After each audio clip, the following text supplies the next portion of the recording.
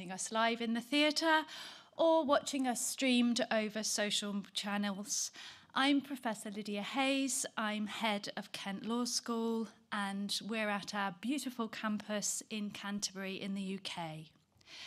Our school has been at the cutting edge of critical approaches to the study of law for well over 50 years. Back in 2008, the school established its Centre for Critical International Law so that it could provide a home, an intellectual home, for the growing number of colleagues at Kent Law School who located their academic research and writing in matters of international law as observed through a critical lens, which foregrounds questions of power. The aim was to provide a springboard for the furtherance of critical scholarship in international law, to encourage the engagement of our students in questions about the formation, operation, role, scope, and impact of international law and its consequences, and to use innovative methods to connect like-minded academics and students in the UK and internationally. Membership of the Centre includes postgraduate research students. The Centre runs a range of activities from film screenings to skills workshops, research paper discussions, and an annual lecture given by a critical international lawyer. 7 years ago, Professor Pia Zumbanson gave the Centre for Critical International Law's inaugural lecture on the role of non-state actors and public and private law dimensions in global governance. In 2015-2016, Professor Jerry Simpson of the London School of Economics provided us with a critical reflection on the conceptual history of crimes against humanity. In 2017, we welcomed Professor Vasuki Nasaya from New York University to provide her insights on the issue of reparations, taking a fresh look at claims made throughout history and connecting them across time. Professor Anne Orford gave the 2017-18 annual lecture for the Centre on surplus population and the history of international law. Richard Drayton, Rhodes Professor of Imperial History at King's College, gave our lecture in 2018 about the role of the British Empire in the embedding of persistent forms of global inequality in private international law. The Centre for Critical International Law annual lecture for 2019-2020 was provided by Professor Susan Marks of the London School of Economics, who spoke of the quest for dignity in the relationship between international law and human rights. Our event last year was online, with the co-founders of the Global Legal Action Network, Geroyd Okunin and Ioannis Kalpouzos, who discussed their experience of developing an agenda for international human rights action to address areas of structural global inequality and injustice. Which brings us to this evening's event with Professor Michael Fakhri, UN Special Rapporteur on the Right to Food. We are honoured that such a long list of esteemed scholars have joined us and together have created a rich and impressive annual series of lectures in critical international law. Professor Fakhri, thank you for giving us your time and your attention this evening. I'm going to hand over to Dr. Luis Eslava, who works with our colleagues Dr. Sarah Kendall and Dr. Emily Haslam to lead the Centre for Critical International Law. Together, they lead much of our international law teaching of undergraduates and the postgraduate pathways of our Master's LLM programmes in international criminal justice, human rights, international environmental law, international commercial law and international relations. Luis and Michael have written together and they share a passion for scholarship which highlights the politics of international law, the need for transformation, and the urgency with which people around the world need to see action taken to push back against inequality, poverty, and of course, food insecurity. So for a fuller introduction to Michael and his work, I'll now hand over to Louise. Thank you.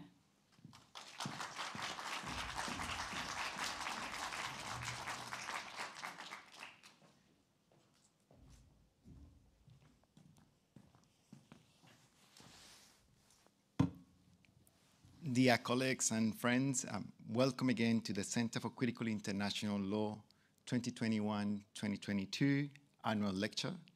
My name is Louise Eslava, and together with Dr. Emily Haslam and Dr. Sarah Kendall, I co-direct the Center for Critical International Law at Kent Law School.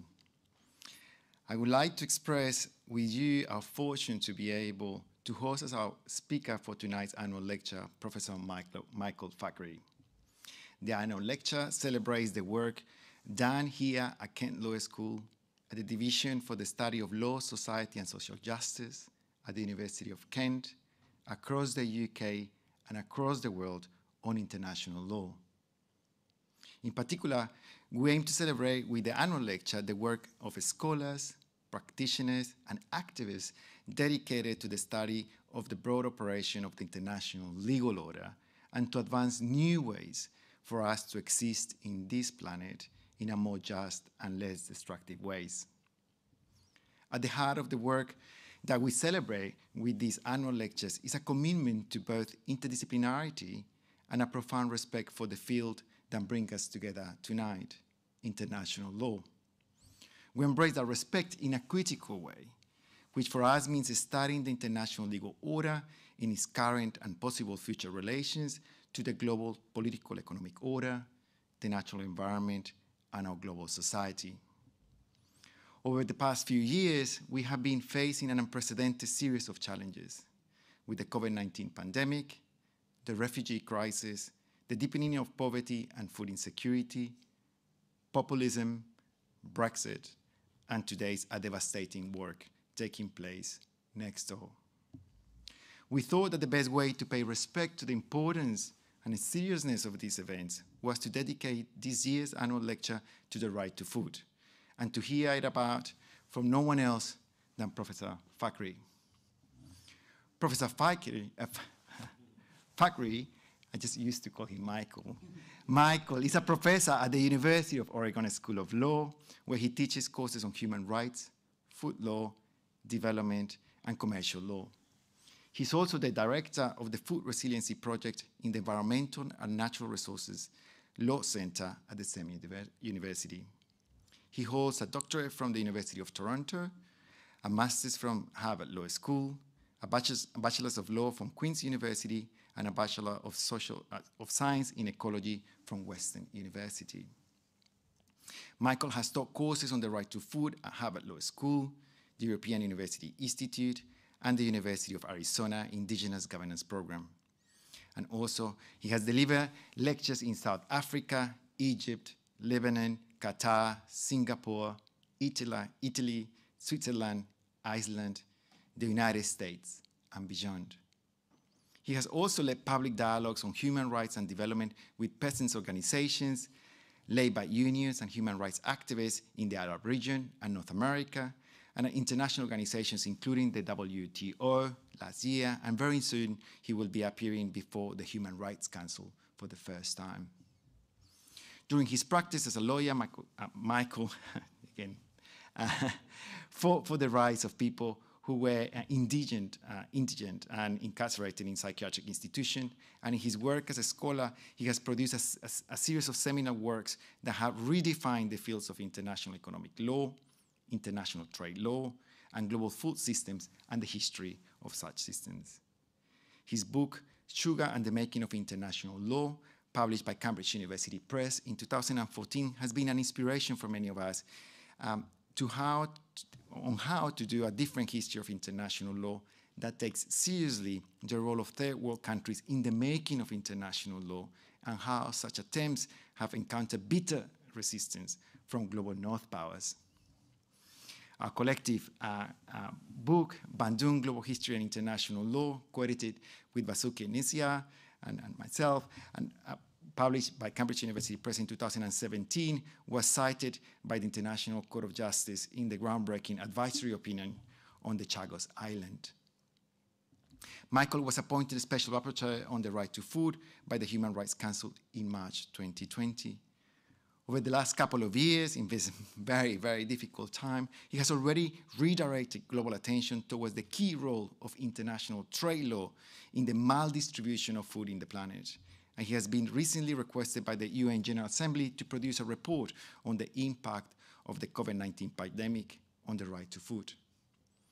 From the bottom of my heart, I would like to thank Michael for making time to visit us at the University of Kent, and for making this his first international trip since the pandemic started. Before I conclude, I want to thank colleagues across Kent Law School, LSSJ Division, the University Public Engagement Office, and the Press Office, and especially KMTE for supporting this year's annual lecture. Thank you so much.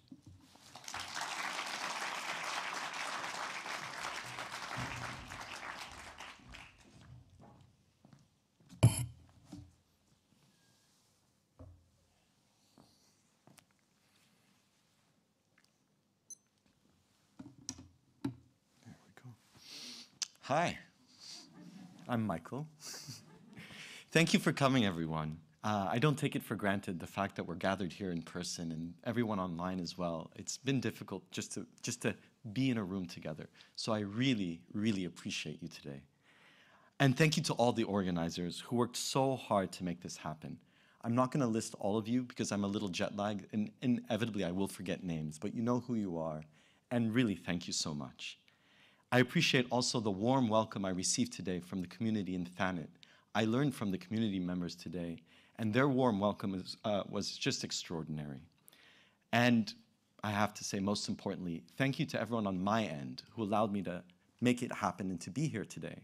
I'd like to thank my in-laws, Dominic and Marianne Romano, my spouse, Lisa Romano, and my cousins who moved from Lebanon recently because of the situation there, who live with us in Eugene, Tamara Nassif and Jad Al-Hajj. Without them, I wouldn't be here today. I used to take gatherings like this for granted, but now, as I said, I feel this is something quite special. I also appreciate that many university faculty in the United Kingdom are just coming out of a strike, and my work on the right to food is profoundly influenced by scores of academics in the UK. Universities in the UK have been an incredible place for international legal scholarship and practice, Kent Law School being an exemplar. I don't have a sense of politics of the legal profession in the United Kingdom, but I can say that if faculty in the UK continue to be impoverished, I know that international legal thought and practice on a global scale will also be poorer. As Luis mentioned, this is my first trip since the pandemic started. This visit to the University of Kent and my engagement with the Food Foundation and wider community over the past 2 days has been incredible. It's been inspiring. But I have to admit, it's been surreal. Leaving the bubble of pandemic parenting and arriving into a full-on community engagement with no real COVID rules has been intense, to say the least. The reason I accepted this generous invitation and made my first pandemic trip was because Luis Slava invited me. Luis is an old friend and comrade, and we've been through a lot together. And I also accepted this invitation as an opportunity to see other friends and comrades whom I love and miss dearly. So thank you for those of you that made the trip here. So I want to start this talk in the spirit of solidarity and friendship. And I hope by the end of this talk, you'll join me in this spirit of solidarity and friendship. I'll be speaking today about the radical potential of the right to food. And of course, a big part of this talk is influenced by my experience as UN Special Rapporteur on the right to food for the past 2 years. So my talk today is a culmination of my research and that practice. And to be clear, I'm speaking today in my personal capacity as a middle-aged Arab who's a little jet-lagged. I'm not speaking in my official capacity as a UN Special Rapporteur on the right to food. In my UN work, I often get asked my advice on a particular legal campaign around the right to food. And I don't have a predetermined answer in terms of what is good or effective, a good or effective right to food legal campaign.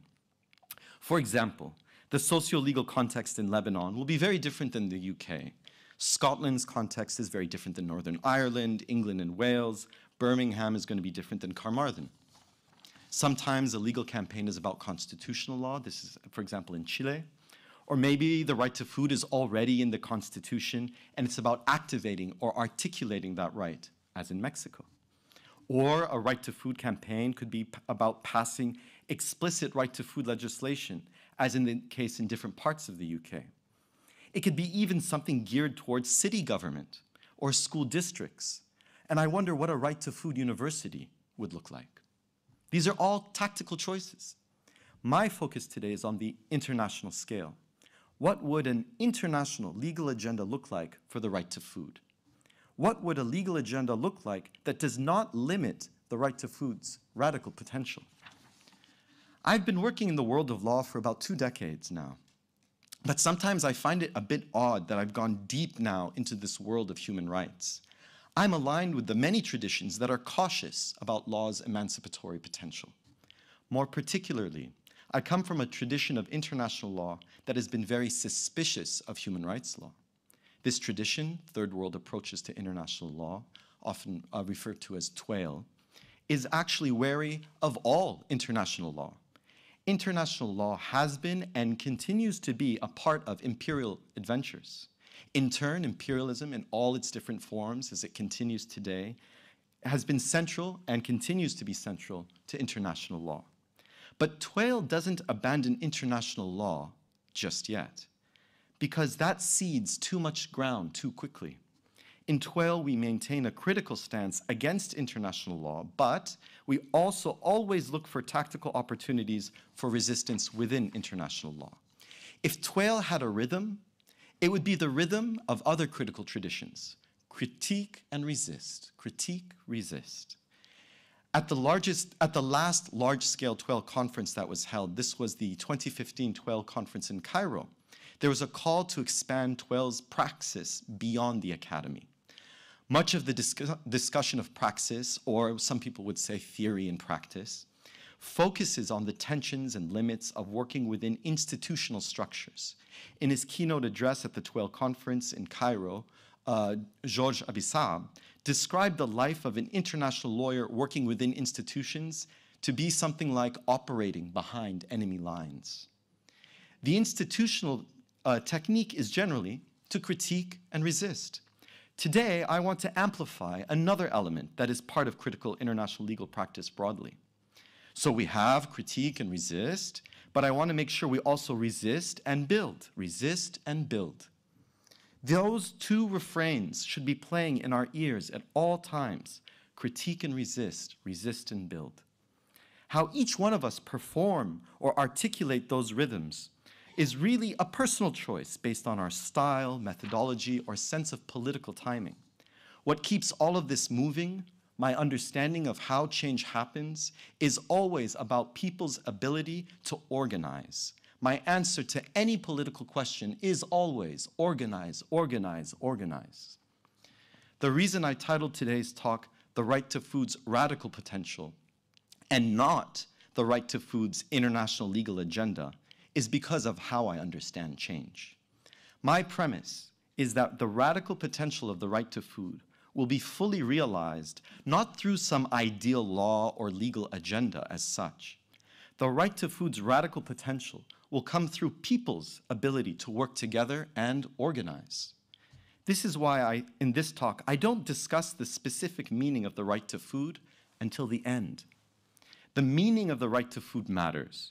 And in most contexts, that's what I usually focus on. But in most contexts, I'm in a tactical setting where people's focus is what is to be done in the immediate sense. Today, I want to spend most of my time outlining things in terms of what should the right to food international legal agenda look like so that lawyers and scholars can serve and work in solidarity with social movements. When I started my academic career, I quickly abandoned human rights and turned to law and development. At the time, I felt that law and development gave me a better understanding of the structural problems at play. What inspired me to become a special rapporteur was the food sovereignty movement. This movement that began in the mid-1990s by peasant movements and that quickly expanded to include fishers, pastoralists, indigenous peoples. This movement that gave the right to food its radical power. And it's the food and agricultural unions that also brought their power, along with them international labor law, that makes the right to food an opportunity for all these different social movements to come together on a global scale and potentially change food systems all over the world. My work as Special Rapporteur, my lecture today, my work for the foreseeable future will be dedicated to connecting TWAIL to these movements, to connect an academic movement to the social movements to work together on particular campaigns, to expand the legal horizon of the right to food, and to transform the world's food systems. If we change our food system, we are in effect changing our relationship to the land, to all beings, to each other as humans. If you change the food system, you change everything. I'll talk more about these social movements, but let me tell you what I plan to do for the remaining time. I won't spend too much time on the refrain of critique and resist. What I'll do, I'll just provide a quick summary right now in terms of the critiques of human rights. There are many, and I'll just highlight a few. So these long-standing critiques are, I'll give you 4, but there's of course more. 1, human rights are limited because they focus too much on individual claims and not structural problems. 2, human rights can limit agency by forcing everyone to compete against each other as victims. 3, human rights are often used to justify military attacks and occupation. And 4, sometimes human rights limits political possibilities by focusing on the process of recognizing rights and not substantive issues. And these are all true in many ways, but that does not mean human rights is not also able to be deployed as part of a collective action and in militant terms. So I have critique and resist playing in the background, but today I want to spend most of my time on resistance. I'll present a legal agenda for the right to food. And this is what I'm really going to spend most of my time on. I'll explain why I think the right to food has radical potential for social and historical reasons. I find that the right to food has its own history that doesn't fall into the other narratives about human rights as such. And I point to some doctrinal footholds. So it does get a little legal at some points.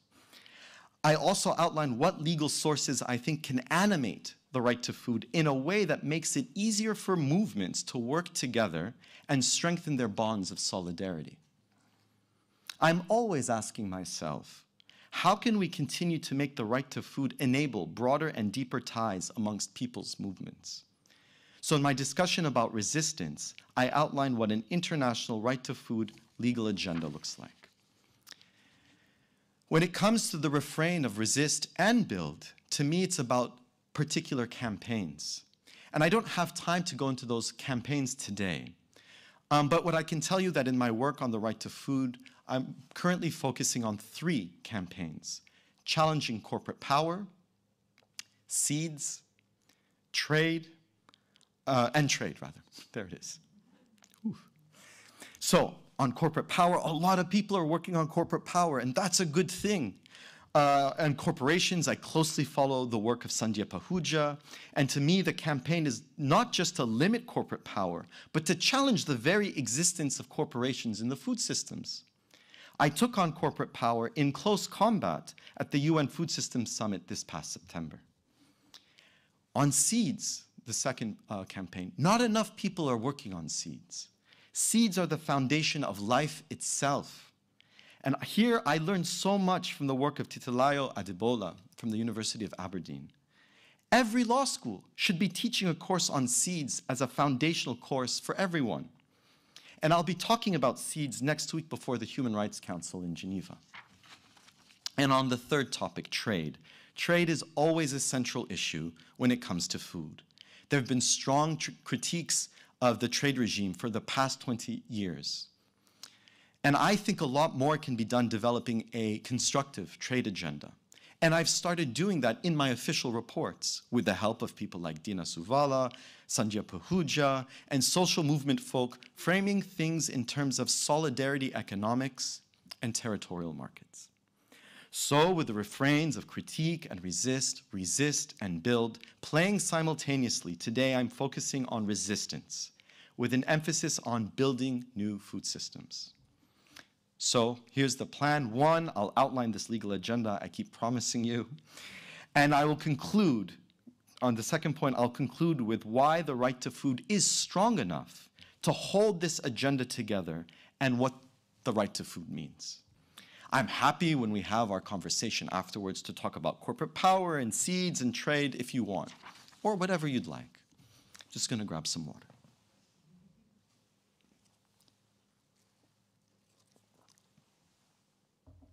Okay. So on resistance. The only reason the right to food has any radical potential today is because of the food sovereignty movement. So I'll give you a short history of that food sovereignty movement, and then I'll go into the details of the social and political landscape today. However, let me first briefly explain what the food sovereignty movements are resisting. What are the workers resisting? They're resisting corporate power and industrial agriculture. Much of the world is plagued by industrial agriculture. Industrialized agriculture and food production have been a breeding ground for pathogens. Meatpacking plants around the world have fostered the pandemic, spreading COVID-19 to nearby communities due to poor working conditions and environmental abuses. What is driven, more broadly, food systems also emit approximately 1/3 of the world's greenhouse gases. What has driven much of this damage has been intensive industrial agriculture and export-oriented food policies. By treating food like a commodity, industrialized agriculture has demanded greater biological homogenization. This is because the reduction of genetic diversity enables faster growing, harvesting, or slaughtering, and transportation. This is a form of monoculture that increases productivity through the simplification of nature, but it also creates ecological conditions that facilitate disease. By prioritizing efficiency, industrial agriculture drives a constant demand for more territory, large-scale monocrop farms which pollute land, air, and water and debase animal life. Approximately 1 million animal and plant species are now threatened with extinction, many within decades. Industrial agriculture and corporate power also encourage employers to prioritize profits over workers' rights and treat people like replaceable units. To give you a specific instance of how corporate power has been harmful, industrial intensification was designed to make farmers dependent on the expensive inputs provided by agrochemical companies. 4 agrochemical companies control 60% of the global seed market and 75% of the global pesticides market. Such market concentration means that a small number of companies will unfairly control the price and flow of seeds. The Big Four, as they're known, also produce most of the agrochemicals associated with genetically modified seeds. Those agrochemicals reduce biodiversity, which lowers agricultural resilience, making farms more vulnerable to climate change shocks. These are the same pesticides that put workers and communities' lives at risk. More generally, the high concentration of corporate power allows a relatively small group of people to shape markets in a way that serves the ultimate goal of shareholder profit maximization and not the public good. In sum, the world has been dominated by corporations and food systems that use wealth to generate more wealth instead of using life to generate more life. Most importantly, the concentration of power through corporations on a global scale is symptomatic of an underlying political economic system that is defined by inequality. The world's richest 1% emit double the carbon of the poorest 50%. the world's richest, have also profited from the pandemic, with billionaires' wealth swelling by $1.9 trillion in 2020, while global unemployment skyrocketed. The problems of the world food system stem from the fact that legal building blocks that create a market, contracts and property, have licensed investors to use corporations to financially benefit and harm communities all over the world. So while corporations are the immediate problem, it's the underlying system of property and contracts, let's call it capitalism, that is the issue. On resistance in the food sovereignty movements. The food sovereignty movement came about as a global movement in the mid-1990s. It first arose as resistance against the World Trade Organization, the WTO, and the WTO came into effect in 1994. In policy and academic circles, trade is usually treated as an issue related to economic growth or development, or depending on what's going on in the world, sometimes it's treated as a geopolitical issue, he says, with Russia expanding its invasion into Ukraine. To the food sovereignty movement, what is at stake in trade law is people's way of life. Peasants, pastoralists, fishers, and indigenous peoples' resistance against the WTO has been an existential fight. The same is true for workers, even if they're not part of the food sovereignty movement as such. Food sovereignty is not against trade. It is against free trade agreements that undo people's long-standing relationships with each other, with the land, with waterways. By the 1990s, peasants and other small-scale food producers around the world were fed up with international economic institutions. They were disappointed with their national governments, and they were cynical when it came to development discourse. For 50 years, most national governments across the third world were preoccupied with development. Regardless of their particular understanding of development, very few governments and advisors were committed to supporting food producers in a way that allowed them to continue their way of life. Many developing countries look to industry as an alternative to agriculture or look to industrialize agriculture. International trade institutions such as the UN Conference on Trade and Development, known as UNCTAD, and international commodity agreements supported trade in agriculture by trying to stabilize prices. But this was a means, ultimately, to generate capital that enabled shifting to manufacturing. National government's ultimate plan was to disinvest from the agricultural sector and create a cheap work base for the manufacturing sector.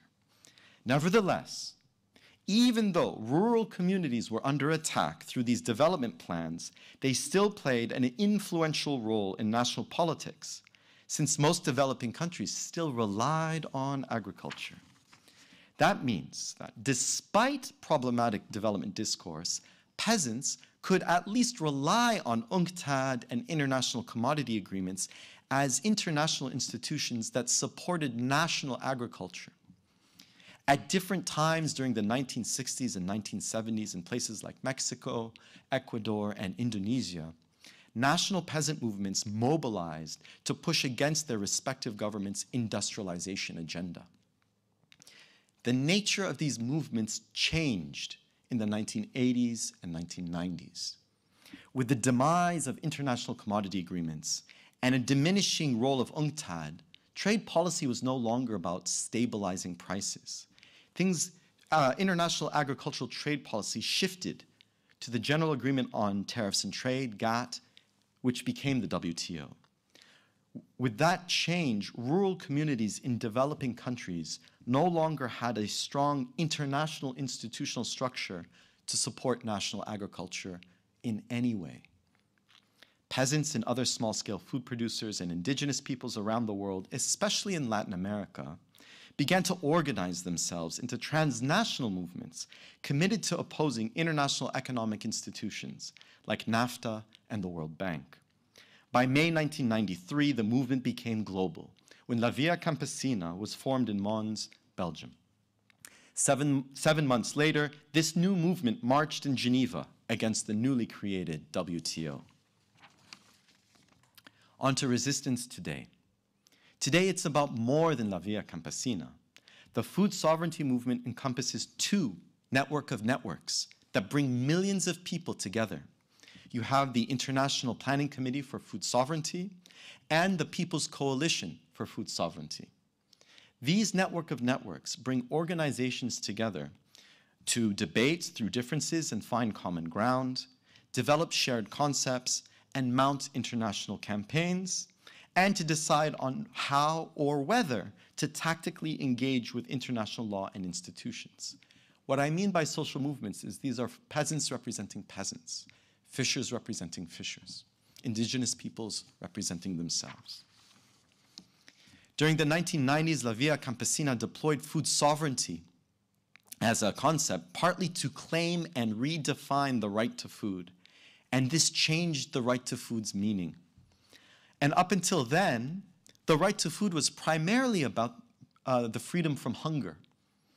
La Via Campesina's strategy was to sharpen the difference between food policies that fed people but did not have any regard for concentrations of power. And they want to distinguish that way of doing things versus policies that empowered the large number of decentralized small-scale food producers.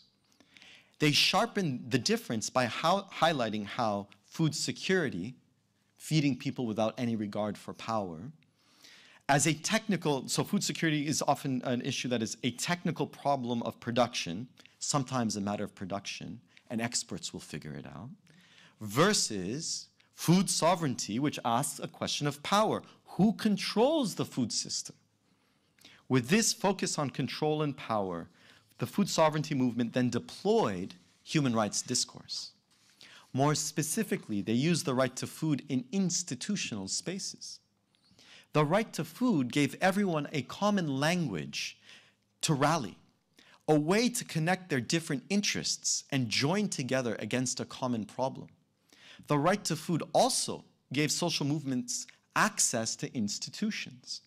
It meant they could find progressive and subversive spaces in different UN organizations and agencies, find allies within these institutions who could influence the direction of certain influential reports or policy recommendations. They could extract funds and support from these institutions, all because the right to food was in the institutional mandate. These are, I keep saying institutions, these are places like the Food and Agricultural Organization, the FAO, most prominently the Committee on World Food Security, the CFS, and to some degree the Convention on Biodiversity.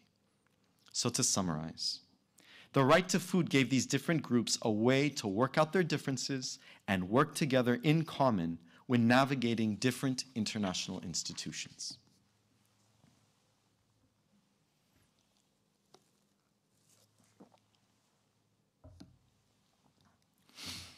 Onto the legal agenda. The movements have given the right to food incredible discursive and doctrinal power. However, that collective struggle is constrained. It's constrained by international institutions and the limits of multilateralism. I think there is an opportunity for the right to food to have stronger organizational power. And for me, that is where the radical potential of the right to food comes from. The power and meaning of the right to food is the power that arises from particular campaigns.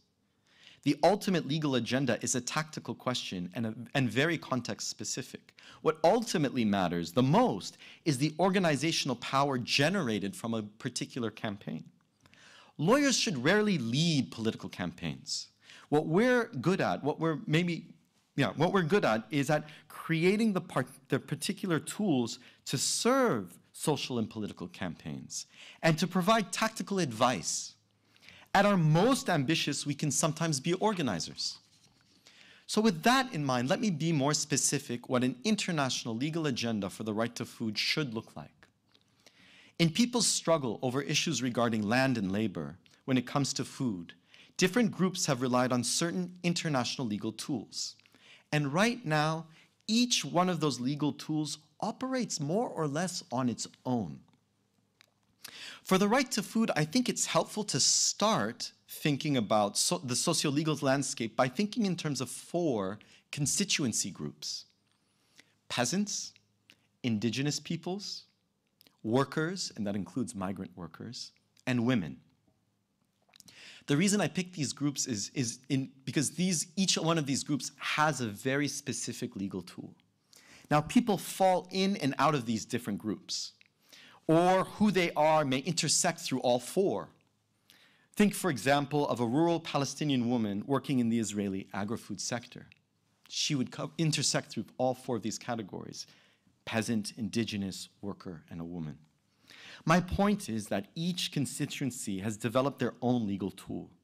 And I think our challenge as a legal community is to braid those legal tools together to create something even stronger. I think the right to food, doctrinally and discursively, is already strong enough to hold these legal tools together. In braiding these legal tools, we can make it easier for people's movements to continue organizing. I'll start with peasants. So starting with peasants, I'll go back to the food sovereignty movement. One of the other major accomplishments that the food sovereignty movement pulled off is that they managed to get past a UN declaration through the Human Rights Council and the General Assembly after a 20-year campaign.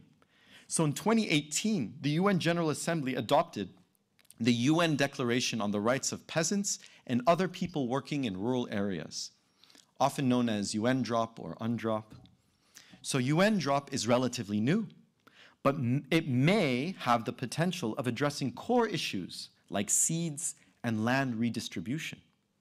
It frames rights in collective terms and as a matter of access to resources, and it includes language regarding food sovereignty. Now, the food sovereignty started off primarily driven by peasants, but later on fishers, pastoralists, and indigenous peoples joined, and now there's a large number of different small food producers involved. So the term peasant is meant to encompass small farmers, artisanal fishers, pastoralists. Sometimes people use the term small food producer, and I've used that sometimes tonight. So it's worth explaining the word peasant. Sometimes the word is used as a pejorative term to denigrate rural people. In Arabic, we do that, fillah. But in a growing number of places, it is a term people are using more often to describe themselves, asserting their dignity. Ana fillah. With the adoption of the declaration, the word peasant has become a more widely used official term. The declaration defines a peasant, and here I'll quote the language, and you have to excuse, right, UN language, it's going to be long. Quote. But it's a generous definition. This is why I think it's worth reading it. Any person who engages or seeks to engage, alone or in association with others or as a community, in small-scale agricultural production for subsistence and or for the market, and who relies significantly, here's the lawyer move, but not exclusively, on family or household labor and other non-monetized way of organizing labor, and who has a special dependency on an attachment to the land. A special dependency on an attachment to the land. What is very useful about UNDROP is that it explicitly connects to other constituency groups, indigenous peoples, workers, and women. It has the connectors built into it. That idea of a special connection to land takes me to the second constituency group, indigenous peoples. Indigenous peoples play a growing role within the food sovereignty movement, but they are very careful emphasizing their unique position and particular struggle. And they have their own legal power, the power of the UN Declaration of the Rights of Indigenous Peoples to rely on. The UN Declaration of Indigenous People, UNDRIP, UNDRIP if you will, has its own social and political history, its own dynamic. And in some ways, the beginning of UNDRIP starts in the 1970s with the close relationship between the American Indian movement from North America or Turtle Island and third world liberation governments within the UN. They were working in solidarity together. UNDRIP reaffirms indigenous rights to self-determination. One powerful thing it offers is the recognition that no one, no government, no company can access or exploit indigenous peoples' land and resources without indigenous peoples' free, prior, and informed consent. Now, what about workers, the third group? The IUF is an international federation of unions and is the core organizing force around millions of food and agricultural workers around the world. The IUF includes workers from almost every aspect of the agri-food sector, from restaurants to farms to factories. And they emphasize the unique position of young workers, women workers, LGBTI workers, and migrant workers. They've been around since 1920, and their sense of political action and policy analysis is extraordinary. This is how they describe themselves. IUF contains multitudes, exclamation mark. Our 399 affiliates in 126 countries make up the, here's the full name, International Union of Food, Agricultural, Hotel, Restaurant, Catering, Tobacco, and Allied Workers Associations. IUF, the Food, Farm, Hotels, and More Global Union, over 10 million strong and growing. Who wouldn't want to join that union? Well, food and agricultural unions have a longer international legal history than peasant movements and indigenous peoples, and they rely on the 100-year history of international labor treaties. A fourth group, women. There was a strong push by feminists within food sovereignty movements, within the unions, to ensure that these movements did not reproduce patriarchal power, as they are prone to do. So I would add the Convention on the Elimination of All Forms of Discrimination Against Women, popularly known as CEDAW, but more specifically, the General Recommendation number 34 on the rights of rural women of the Committee on the Elimination of All Forms of Discrimination Against Women. 4 constituency groups, 4 legal tools. And of course, we must acknowledge each one of these legal tools has its theoretical limitations. Each one of these legal tools has its practical limitations. And each one of these legal tools can be and has been used regressively to harm the people who need it the most. In my work over the past 2 years, my recommendation to the different movements has been this. What I've learned as a special rapporteur through my mandate on the right to food is that my mandate that I hold, it's not mine, I hold the mandate. I'm still getting used to the UN language. The mandate that I hold is only as powerful as the social movements. The stronger they are, the bolder I can be. From my end, I'll continue to try and make the mandate a collective space for the different food sovereignty movements, indigenous peoples, unions, and women. Now, on their end, each group has its favorite legal tool because they feel it best serves their particular interest. Each group also knows the limitation of their favorite legal tool. They didn't have to go to Kent Law School to have a critical sensibility.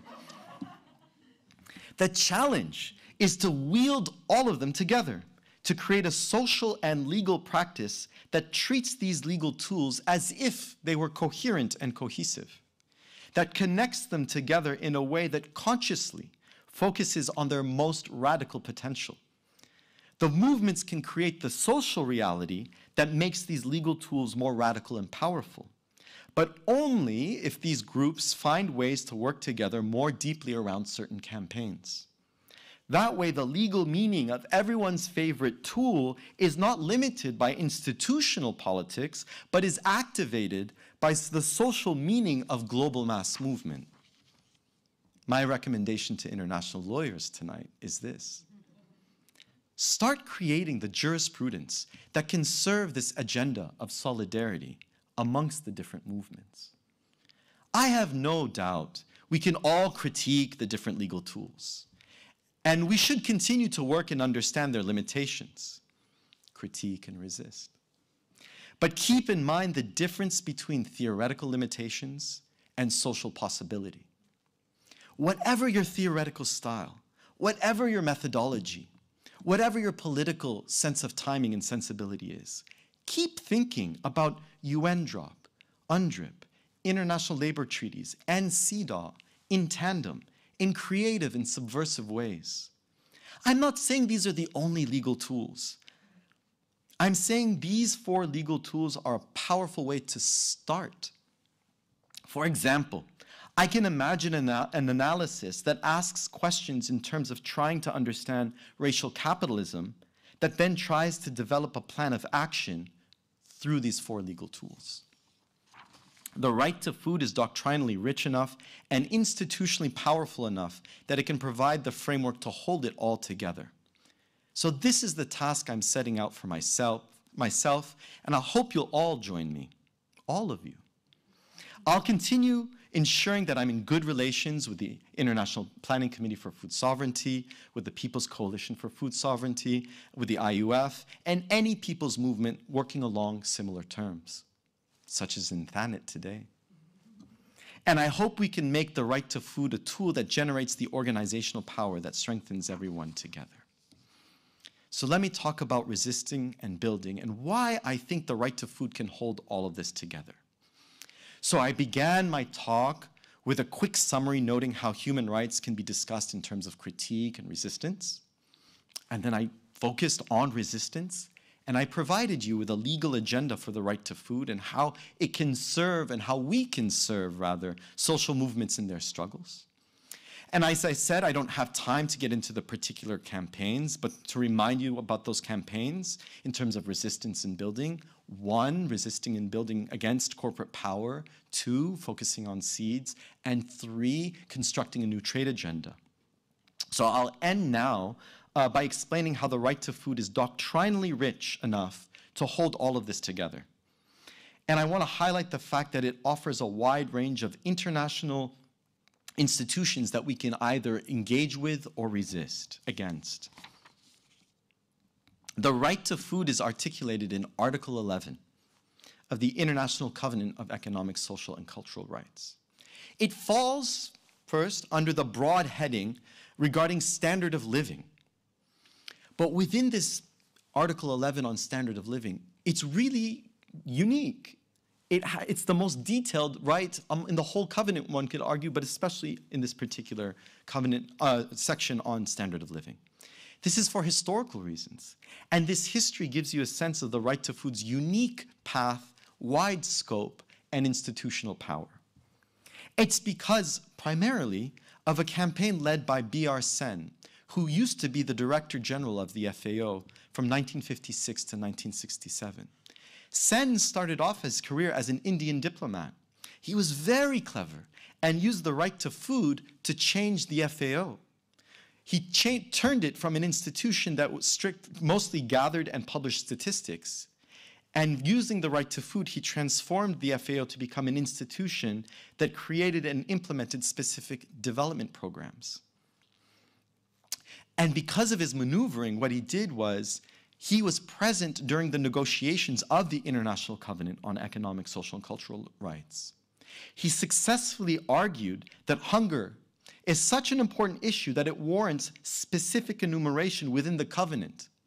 It's not just about saying there is a right to food. The covenant explains how that right to food is to be realized, meaning it doesn't leave it to each state. International law tells the states what to do. In turn, he went back to FAO, to the council, and said, they're dealing with hunger in Geneva. We can't let them do that. We need to pass a right to food provision in our constitution. And sure enough, that's what happened. So now, the FAO, in its constitutional mandate, it says that part of its mandate is to ensure that people are free from hunger, which is the language of the right to food of the time. So as a result, a doctrinal result is that Article 11 of the Covenant starts in paragraph 1, recognizing the right of everyone to an adequate standard of living, and then enumerates the right of adequate standard of living to include adequate food, clothing, and housing, and to a continuous improvement of living conditions. It also includes international cooperation as part of this right. So already the right is framed in terms of international institutions. That's what international cooperation meant in the 60s. And not just individual claims. That's section 1. Section 2, paragraph 2 of Article 11, goes on explaining the right to food.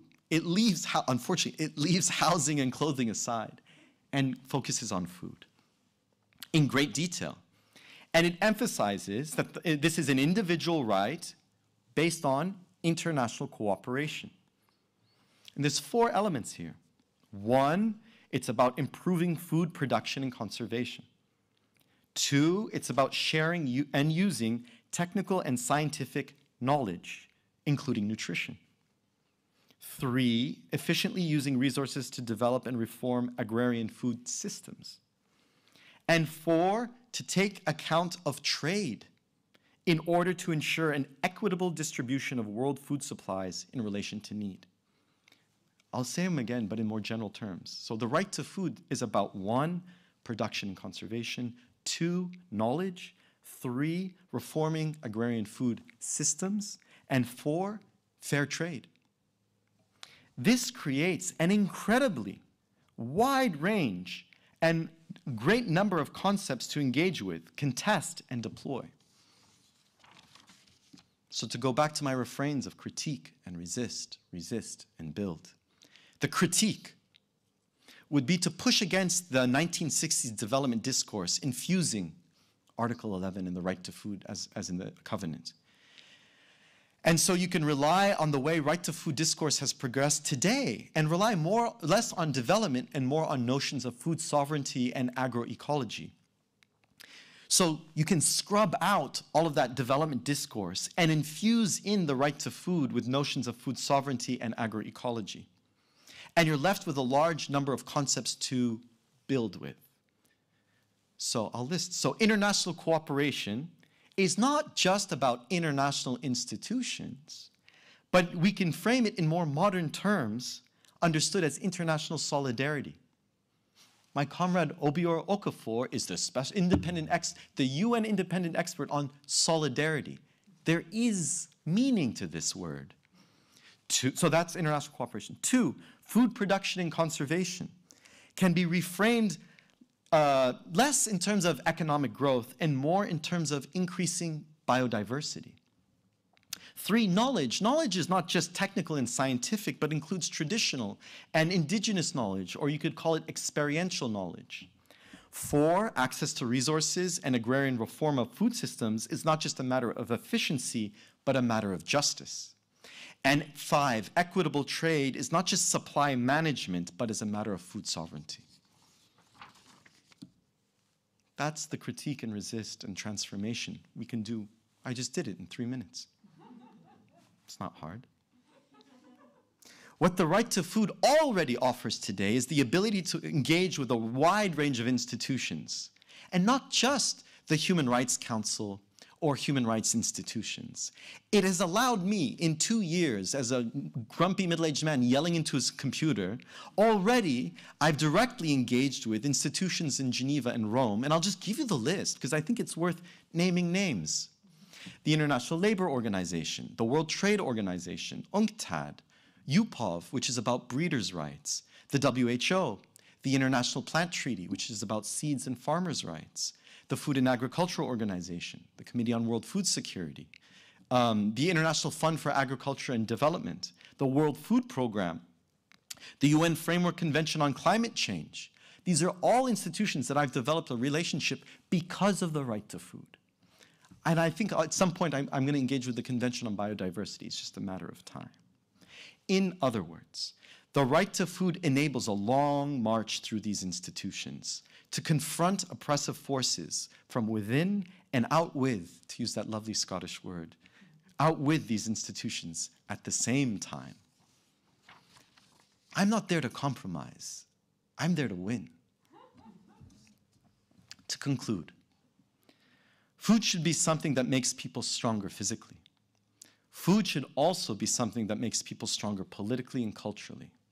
In this respect, the right to food raises fundamental questions about the way people make, share, and eat food that cannot be ultimately answered by technocrats or experts. The right to food can put questions of trade, agriculture, land use, environment, health, and food policy into the hands of the people enhancing their collective self-reliance. You may have noticed I haven't explicitly defined the right to food for this past hour. In doctrinal terms, the right to food means food must be adequate, available, and accessible. What that means in clearer terms is that everyone should be able to get good food at all times, whether directly from the land and waterways or through fair and stable markets, or through whatever mechanism of mutual assistance. And that people should have the power to decide what is good food for their own community and decide for themselves what it means to eat with dignity. When I started this position as a UN Special Rapporteur, I had to articulate a meaning for the right to food that had its own power to carry people through whatever struggles lay ahead. My first report where I provided that definition, we were in the early days of the pandemic, when the entire world stopped and we didn't know what was going on. I started my mandate, when was it? So March was locked down. May, I started as rapporteur. I had to have a report in by June. So in preparing for today, I reread that first report that I wrote in those early days of the pandemic when everything was incredibly intense. And looking back, it felt like a surreal blur. And the way I wrote about the right to food in the early months of the pandemic reads today like a dispatch from the front lines. So to conclude, I'll share with you that definition of the right to food that I was articulating at that moment and that I continue to carry with me, and I think about it all the time. I offer it to you today.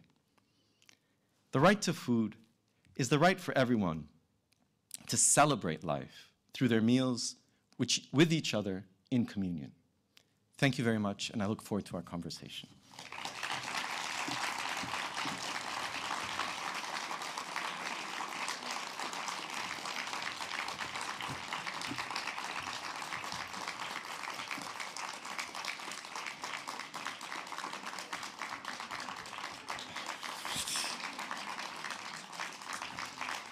Jesus.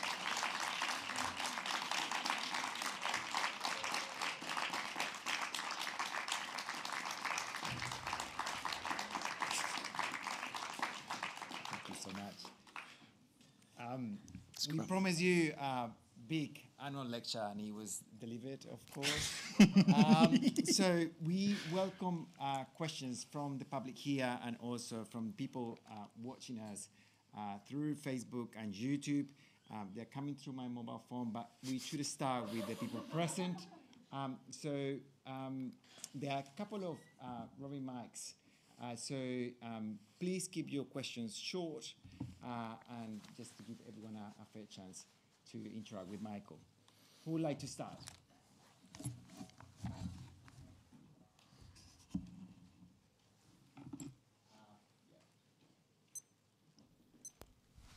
Thank you very much, Margarita Prieto Acosta. Thank you very much for such an address, very, very important. Food has moved the world and history. A full continent was discovered looking for food. What an achievement. Unfortunately, the legal system protects agrobusiness and, of course, pharmaceutical companies, impoverishing, as you have said, the pool of biodiversity. At this moment, we are dealing with 150 staple foods. That's nothing compared with what indigenous and peasants move in local farms and communities around the world.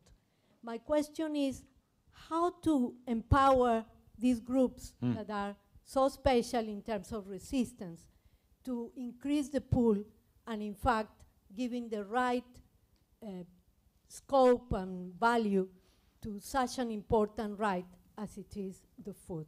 Thank you. Thank you. Yeah, I can answer. Yeah. Thank you. That's a fantastic question, and it's a very generous question. So, I provided the legal agenda, and the way I always start thinking, we have to acknowledge where people are at. Everyone's really tired. Everyone's really, really tired and under attack. All of us, every single person. And some of us aren't making it through. But we have to take care of each other. That's what I hear in your question. So start where it's easiest, which is start in your own community. And for example, so your question on peasants, start with your local farmers. Start with your local food system. And then understand what power you have also in your own political system in the international landscape. Why is your government subsidizing this over that? Why is your government supporting this group versus that group? Why is the government supporting corporations? So starting to think in those immediate terms. So I focused on the professional, but it's sort of expanding to your point in terms of political activism. And I didn't say it lightly when I said, what would it mean for a university to be a right to food university? Students are hungry. Staff are hungry. Faculty are hungry. But you live in such a rich landscape here. It's a beautiful, I saw trees and land and space. Start here. Start with the solidarity. There's migrants here. Undocumented people, they're right here. And from there, people are already connecting in these international solidarity movements. And I met them. You have local activists already tapped into those movements. Ask around. The movement is already happening. Join it. Yeah. So we have a question here. First of all, thank you so much for that. That was really amazing to hear. And my question perhaps does come from a little bit of ignorance on my end, but I was wondering, when it comes to the question of seeds and seed banks, is there a specific protection when it comes to the context of conflict? I come from the Levant, so the question of the robbing of seed banks in both Syria and Iraq has been a very big one that I even had students come and ask me about. So that would be the first segment of the question. And another one would be general curiosity onto the reaction of corporation towards your mandate. As I imagine, interactions with them could be quite complex, so any reflections on how has that been would be interesting. Yeah. Thank you. Those are tough. On seeds, no, that's exactly, we're from the same part of the world, we're neighbors, right? Probably cousins. That's the first to go. So what happened in Syria, for example, is they had to move. There's a national seed bank, and they had to move it to Lebanon. And it's rough when Lebanon is considered more stable. And then they had to move it, I think, maybe it's now also in Morocco was some of those seeds. There's also a seed bank in Svalbard in Norway, which is sort of the ultimate backstop. Every country puts its seeds in that, they call it a seed bank. In case of emergency, they withdraw it. And Syria was the only country that had to pull its seeds out. The only way you keep seeds is you can't just stick it in a freezer. You have to keep planting. The seeds only last a few years. So that's just, okay, that's the botany lesson. On the legal side, this is the fight. This is what I'm going to the Human Rights Council to talk about in the shortest form. There's a version of understanding seeds as commodities. And there's two ways of turning a seed into a commodity, into intellectual property. One, it's this treaty called UPOV, and that's the French acronym, and you have to excuse me, I forget its full name. So UPOV. That one says, well, seeds are created by breeders. Breeders are commercial folk. They grow the plant and they sell it or whatever. There's in the United States, they patent seeds. Mine, not yours. Now, breeders' rights is like a European softer version of patenting, but they're both treating seeds as property. The other fight is to treat seeds as something we all share, as something that's free. Now, just because it's free doesn't mean there's rules. To make something free, we have to have complex systems. And in fact, the only reason we have biodiversity is because farmers throughout millennia have constantly been sharing, using, and growing seeds through complex systems, through their culture, through knowledge. And in the other treaty, the fight that's happening is, the short version is sometimes called the Plant Treaty or the International Plant Treaty. And it's this idea of farmers' rights. And the part where everyone's trying to figure out was, what does farmers' rights mean? So the Plant Treaty says, there are farmers' rights. What does it mean? And it's worth it. So what's exhilarating about the fight over seeds from a legal perspective is this issue of seeds and property and UPOV and breeders' rights. Politically, there's just been no action. They have their doctrines and they're holding ground. But the energy around defining farmers' rights was reinvigorated by the UN Declaration on the Rights of Peasants and Other Rural People. It said there are farmers' rights, and it added a bit more political energy.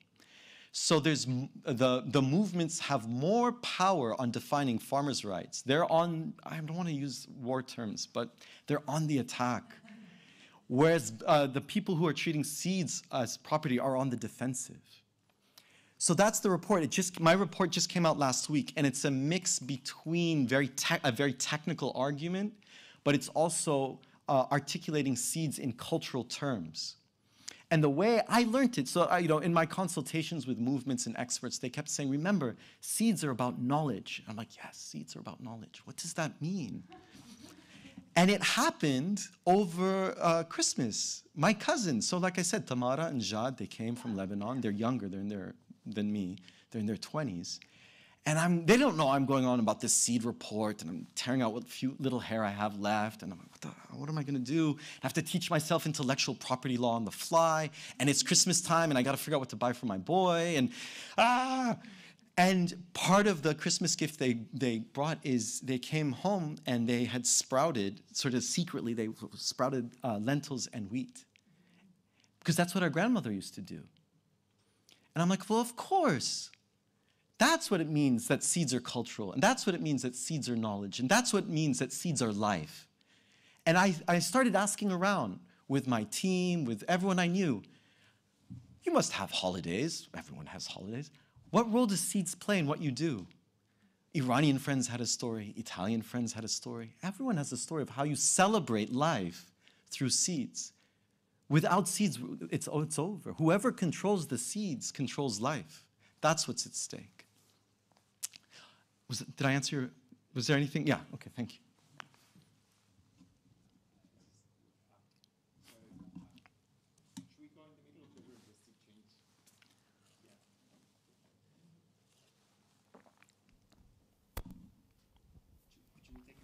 Till what time are we? So we have 12 minutes. I'll leave it to you. You be the bad guy. What about you? Thank you ask a question and then we pass them back to something. Thank you. I just wondered how large is the gap in practice between a person in extreme poverty and hunger and enforcement of the right to food?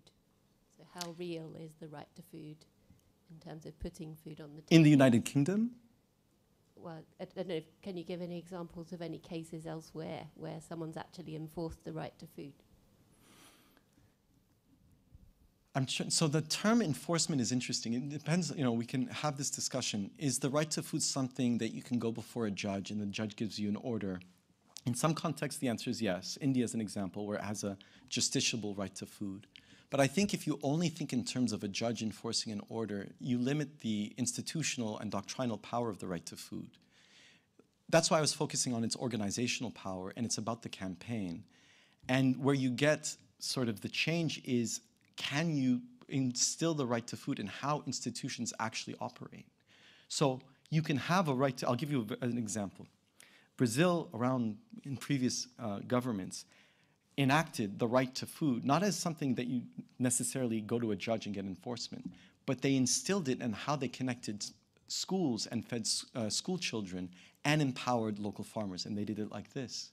They said, okay, schools, you must feed all children. Full stop. Universal meals for all children. Not are you poor, are you deserving? Eat good food. Okay, what's good food mean?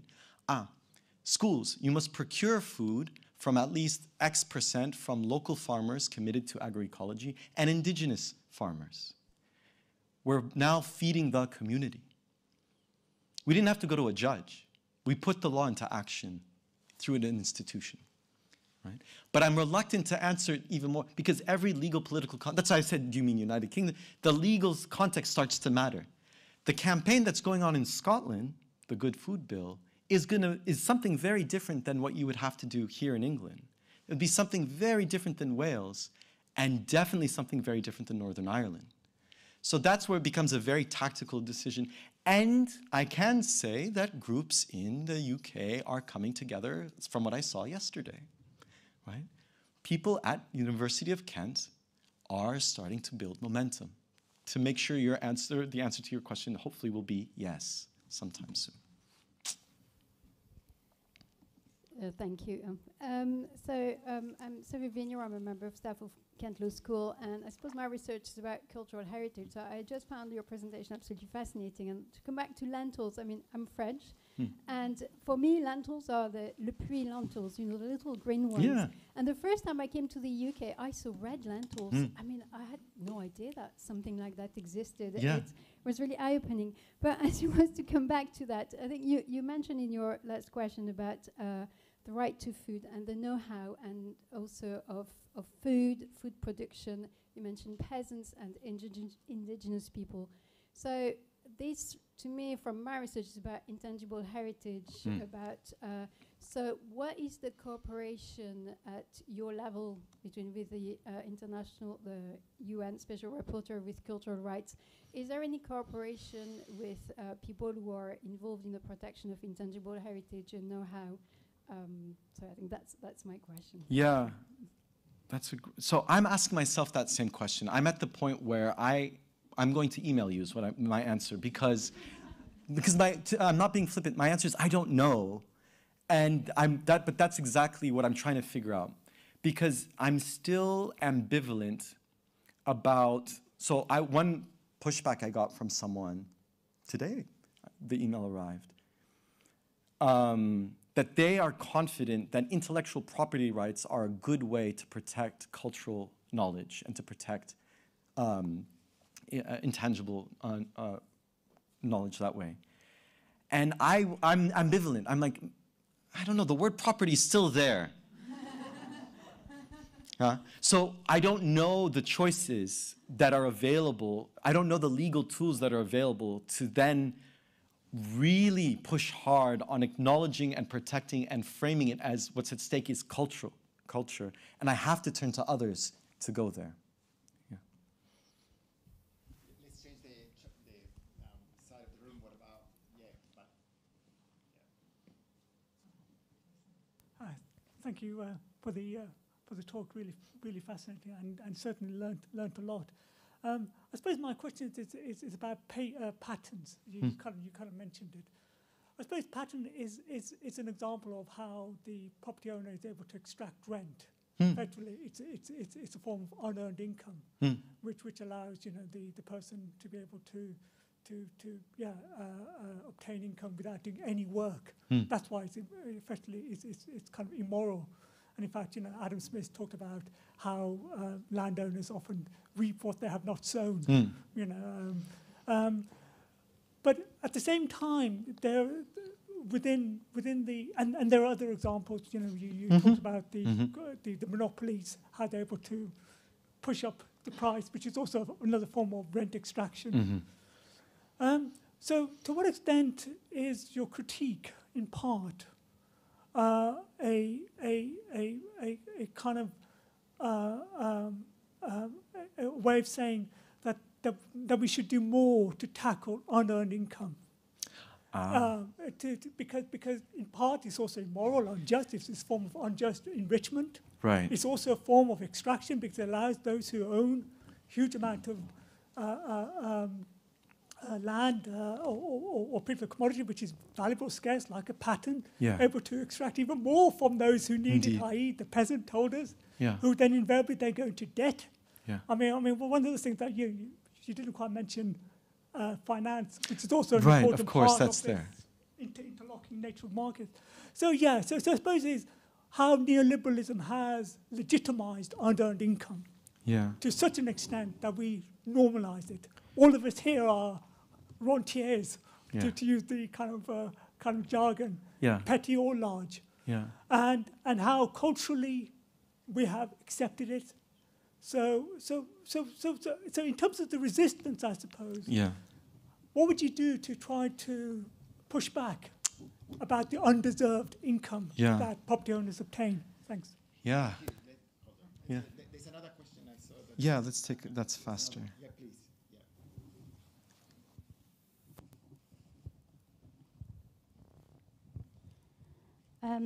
I come from India, and so my thoughts are with the farmers who you are might be very familiar, who've been committing suicides for a couple of decades at least. And also I'm drawing inspiration from Vandana Shiva's work and seed sovereignty and sustainable farming. So linking that and what you said, and in the legal framework that you presented for right to food, are you foreseeing it to be an individual right or collective right? One question. Secondly, is there scope for criminal corporate responsibility in that framework?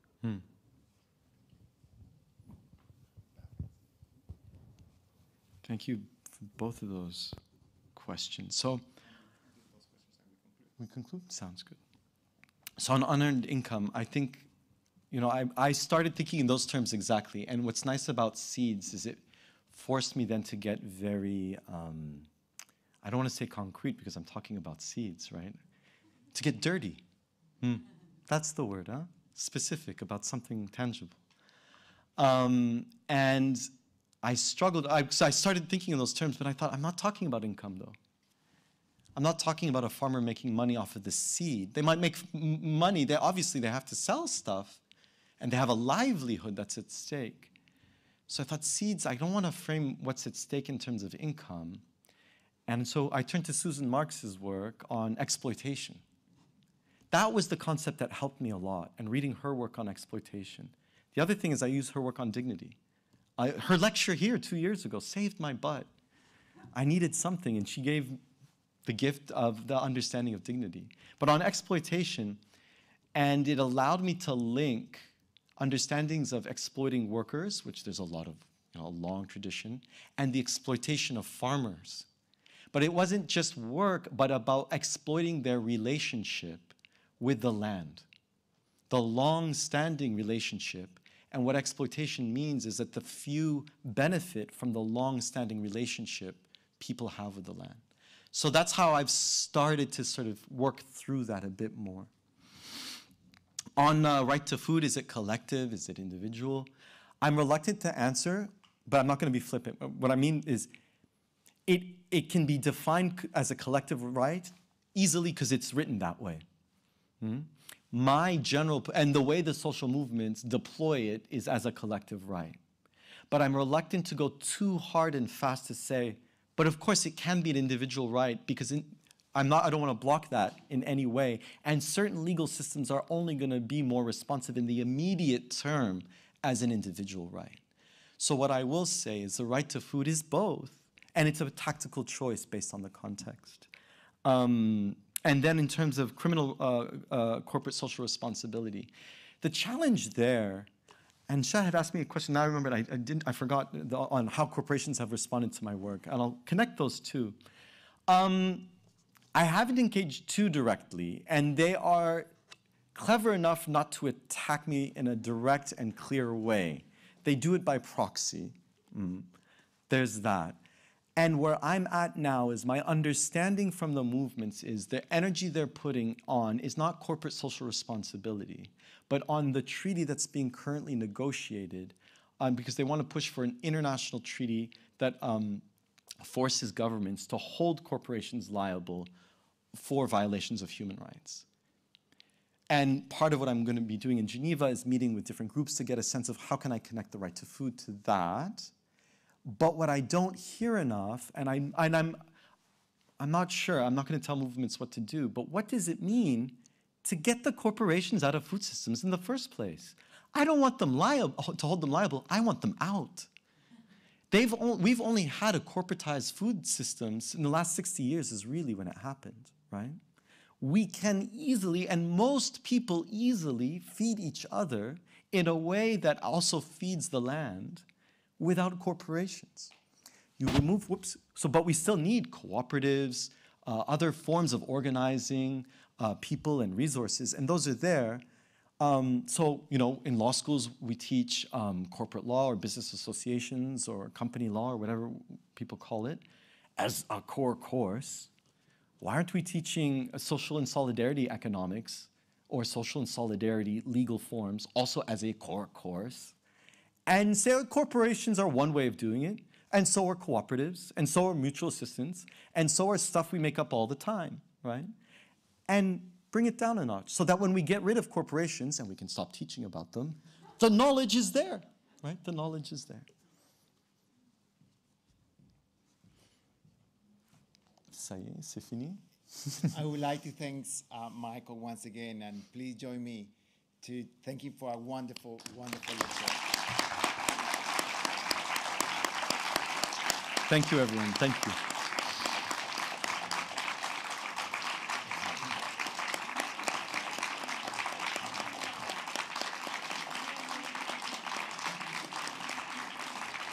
Thank you. Thank you for joining us. And again, on behalf of Sarah and Emily and the Center for Critical International Law, thanks for the time for being here with us. And again, thanks KMTV for making this annual lecture available to the world through different social media channels, and to being with us and our students in a documentary that they are recording on the right to food. Then it will be shared through Critical Law TV program. Thank you.